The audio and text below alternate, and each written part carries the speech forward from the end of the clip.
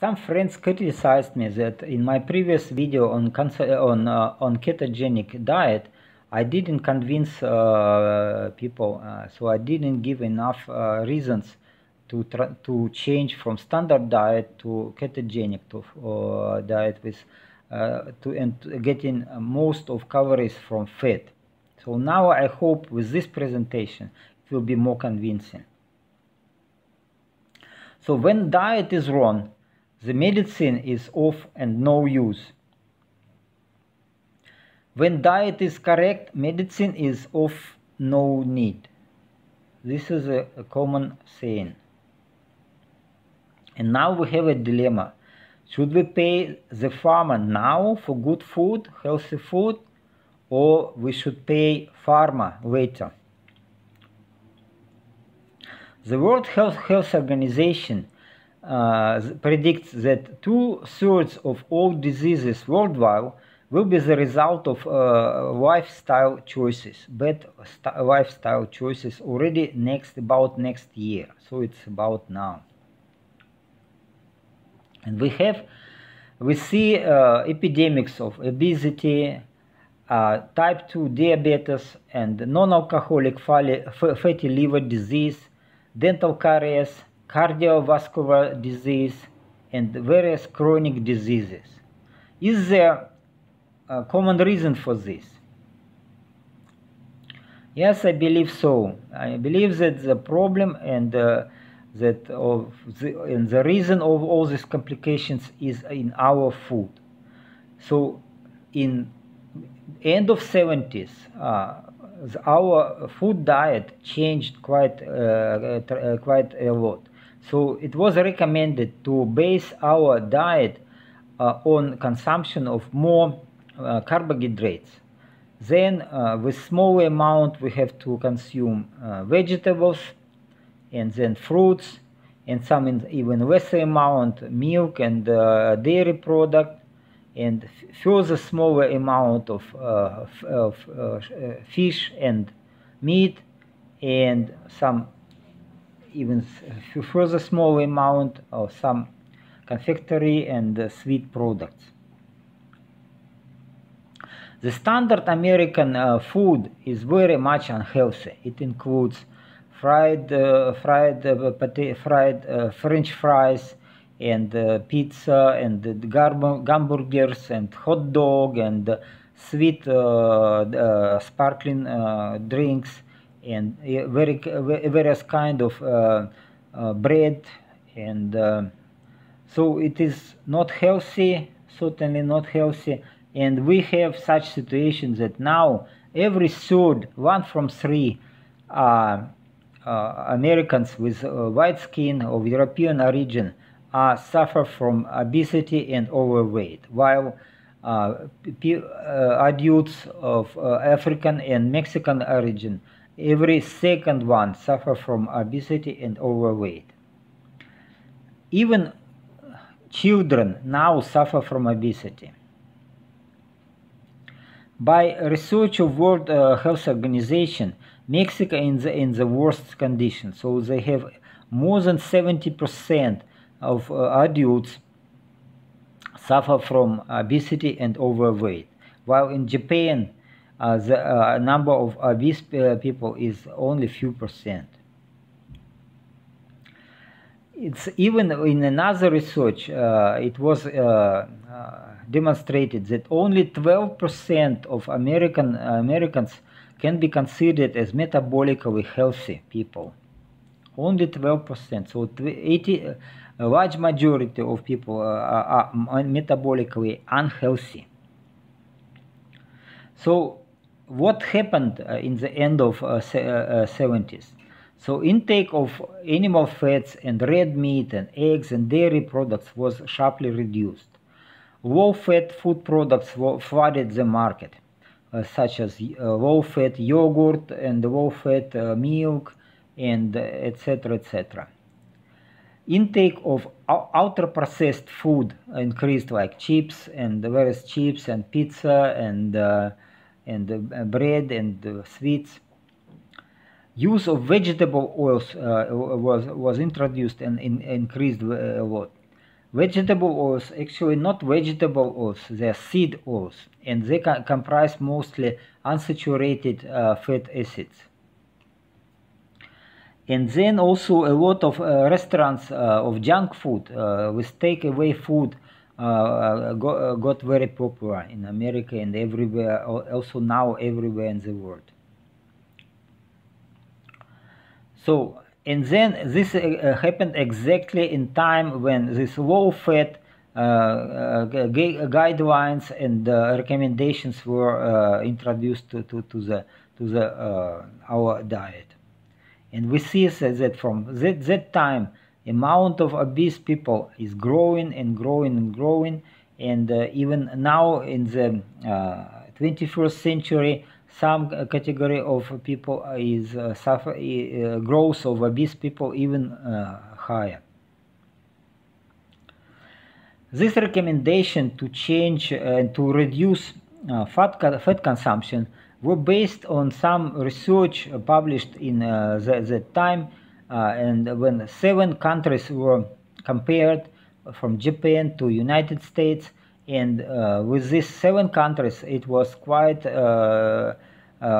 visible that Japan has low fat consumption, and then it has low heart death rate, while United States has high fat consumption and it has high heart rate, high rate of heart death. So, but if actually we take all data available to that time from 22 countries, then we will see that there is no such clear evidence, such dependence of fat consumption and heart death. It's not so. So you cannot give any recommendation from this data. What else? Okay, we have animal fats, which include fats from birds, and we have plant fats. Plant fats, it's actually oils, which comprise mostly unsaturated fatty acids, while animal fats are solid at room temperature and comprise saturated fatty acids. So introduction of these vegetable oils is so huge that at supermarket and shopping malls we see various these vegetable oils which are marketed as healthy replacement to the animal fat. Simultaneously, margarine or products which are produced from vegetable oils by a reaction of vegetable oils with hydrogen in presence of catalyst, and so that some number of unsaturated chemical bonds got saturated, and then these oils converted to more saturated fat, but it's also comprised trans fat. Trans fat is very dangerous, it's toxic for our bodies. Meanwhile, the margarine was marketed as better as a replacement of butter, so it even can have some healthy additives. But really, if we will make simple experiment and put butter and various kinds of margarine to the dish, and will allow ants to check to take this to decide what kind of fat they would consume. They take only natural butter. They are not so stupid as humans. Also, if we take this plot with number of heart disease deaths and consumption of saturated fat, we see that consumption of saturated fat or animal fat was not increasing during the 20th century, but the rate of heart death Heart disease deaths were increasing sharply, and surprisingly, the amount of vegetable oils, rate of consumption of vegetable oils was growing also very much. So we see rather that heart disease deaths are connected to consumption of vegetable oils than to saturated fat. Moreover, cooking with the vegetable oils produces toxic chemicals. If we take a 10-minute heating time, then amount of these toxic substances may be not very high, but even then the best oil for cooking is coconut oil, which is consists almost completely consists of saturated fat. While and then if we take 20 and 30 minutes, then an amount of toxic substances is growing a tremendous way for frying in sunflower and corn oil. Even extra virgin olive oil is not so good to fry, for cooking by frying. And a typical meal of fish and chips fried in vegetable oil contains as much as 100-200 times more toxic substances than the safe daily limit, which is set by World Health Organizations. And at shopping malls and supermarkets, we see a great amount of processed food, which mostly is made with a lot of sugar, a lot of vegetable oils and grains. The companies, corporations producing this junk food are getting a lot of money from this. And especially this junk food is proposed for kids. So various corn flakes and then whoops and other stuff is proposed for healthy breakfast for kids. But how much sugar is in this healthy breakfast? If we take some most healthy, it is health star rating 4.5, so it's very high, estimated as very healthy product. So what we will see in this? So such breakfast is comprise some little amount of added vitamins and have starch and corn syrup and fructose, and has a lot of vegetable oil. It has soy protein, which is good only for pigs, and has wheat dextrine, which is carbohydrates, and has a lot of sugar. And also, as it is based on milk, it has some milk powder and of course water.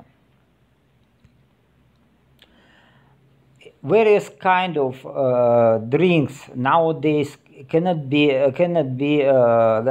without sugar additives. Even apple juice may comprise 5 teaspoons per 200 milliliters of juice. 5 teaspoons of apple juice. 5 spoons, it's a lot. And what else? Coca-Cola also comprises 16 teaspoons. 16 teaspoons for a standard bottle of 600 milliliter amount. And it's like sport, boosting drinks for sport, for boosting our immune system, for our bodies, and it has so healthy name like Boost Juice, Blueberry Blast, and the low-fat smoothie. So it is a really looks very very healthy and very attractive name, but in reality it has 22 teaspoons of sugar. 20 teaspoons of sugar, a lot of sugar. So drink Coca-Cola, get fat. And all these soft drinks, they lead to consumption of these soft drinks, lead to obesity, diabetes, allergy, hunger, because people who consume sugar, they starving. They every 3 hours they starving from hunger, and they want to consume anything sweet. Would it be soft drink, or will it be some fries, some kind of cookies. And diabetes can be as awful like this, so that it can lead to amputation of legs. So there was this guy named Ansel, and he said, grain is good, fat is bad. And based on his proposal, this food pyramid was developed, and this food pyramid assumes that we have to eat our food should mostly base on grains. This would be bread and some pasta and pizza and cookies and a lot of grains. And it has to be from 6 to 11 servings a day. Can you imagine 6 to 11 servings a day of this grain-based products? And vegetable, only 3-5 servings a day, but also a lot. Fruits, 2-4 servings a day. Milk, yogurt, and cheese, 2-3 servings a day in a small amount. And fish and meat in further small amounts, and also only 2-3 servings a day. And in some even smaller amount, we have to consume fat and oil, and also sweets. But if we look at grain products like bread and pasta and grain, so it's actually all the same as sugar, because even if we eat, and this is not sweet, in our stomach, in our guts, it converts to glucose, and glucose is sugar. So we consume a lot of sugar with these carbohydrates. So before this food pyramid was accepted, there was some fight, maybe like this, so that between two directions. One direction that John Yudkin warned that sugar consumption, a lot of sugar and carbohydrates, is very dangerous for health, while this Atkins person, he proposed to base our diet on carbohydrates. And this food pyramid was very much supported by corporations like Coca-Cola, McDonald's, PepsiCo, Mars, Nestle. So they were all talking about balanced, healthy lifestyle, that balanced diet and lifestyle, which is absolutely wrong. Another misunderstanding was that this diet and daily consumption was based on calories, and calories were considered as equal. If we the same, so 800 calories from sugar were considered the same as 800 calories from fish and butter. Well, it is not the same for sure. And again, it was considered that, okay, you get in more calories, you have to go and make more exercises. It doesn't work. It just doesn't work. And such tables were proposed with to present high-calorie food like butter, like nuts, and as very, very unhealthy. So it's the food which has to be avoided, while fruits were considered healthy and low calories product. But in reality, what we have, sugar makes us hungry. So every 3 hours we are craving to eat something sweet. Then carbohydrates make us fat, because our body is cannot store carbohydrates. Only small amount of glycogen, carbohydrate in the form of glycogen, can be stored in our liver and in our muscles. But the rest, our body converts to fat, and put it to everywhere.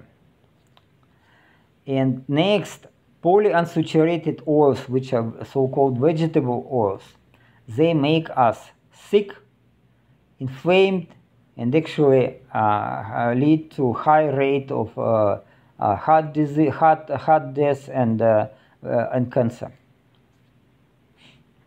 What is alternative? What can we do to reverse this unhealthy trend? We can go to ketogenic diet. Ketogenic diet is based on consumption of more fat. So instead of carbohydrates, using of carbohydrates as a source of energy, we will use fats as a source of energy. And this ketogenic diet shows promise for treating Alzheimer, Parkinson's disease, epilepsy, autism, depression, migraines, and cancer. Typical food for ketogenic diet is presented at this slide, and we see cow butter, and we see fish, and fatty meat, and also coconut oil. Coconut oil is very healthy because it comprises mostly saturated fat. And even olive oil is promoted as a healthy oil, but it is not so good. We saw it previously that it cannot be used for frying, so only for salad, only consumed in a cold as a cold oil for salads. What is the situation? It is a very strange situation that if we will follow some various ketogenic diets with increased amount of fat consumption, we certainly will have will improve our health. Our weight will be reduced, and the level of cholesterol will be reduced in blood. Blood pressure will be reduced to normal numbers, and then with high increase in physical abilities, physical performances, and mental performances also. And yet doctors warn us that a low-carb diet is bad for your health. This is incredible. This is incredible. Even the diabetes is the intolerance of carbohydrates. So it's natural to exclude carbohydrates from your diet if you have diabetes. But yet doctors insist that you have to use carbohydrates. You have to eat carbohydrates. This is incredible. Okay, that's all. So you see that that the ketogenic diet can be a good alternative, and the reversal of this trend of increased death rate, increased cancer rate, and something. And instead, and so we can return to more healthy food, more healthy lifestyle, more healthy diet, which was 100 years ago, when we never used vegetable oils. Vegetable oils were considered as products for maybe for soap, to produce a soap, but not for consumption as food, not considered as food. And frying and cooking was mostly with lard and tallow and also other kind of other kind of animal fats. And bird fat was very much popular also that time. I remember in my time that my grandparents were making sausages and